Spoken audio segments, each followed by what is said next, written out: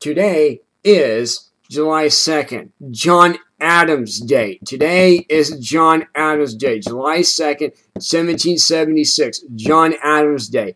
And it should be recognized because he was the one that said, you know,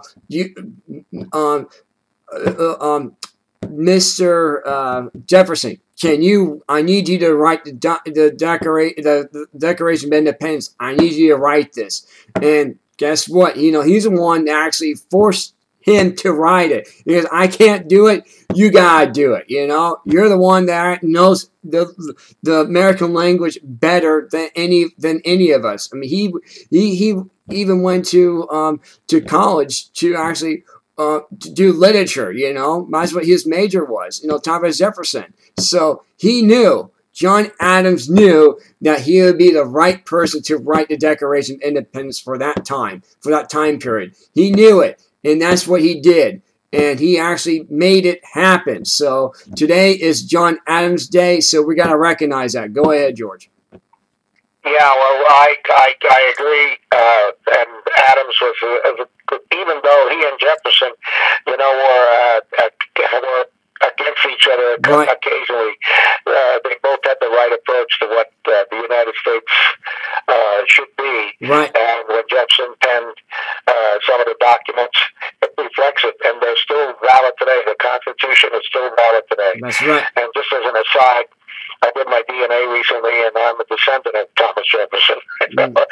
So then I studied a lot more about him and got every book I could to read about him to try to figure out how in the long run I was related to him. And as I was reading that, I never found out. I think I know how it happened.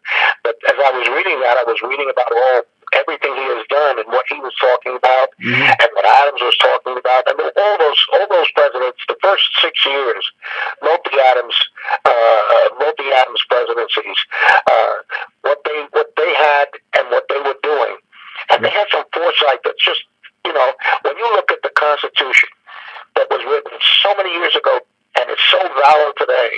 As a matter of fact, it's probably the only valid thing that we have in this country. That's right. And that's why we want to get people to follow it. And that's why they have what we call constitutionalists. People who say, hey, follow the Constitution, you're okay. But imagine these people had the foresight years ago to pen this document, which is so valid today. And we don't have the foresight to pen a document that can last next month. So, you know, when you talk about those people and the great presidents that we had in those days, it was amazing.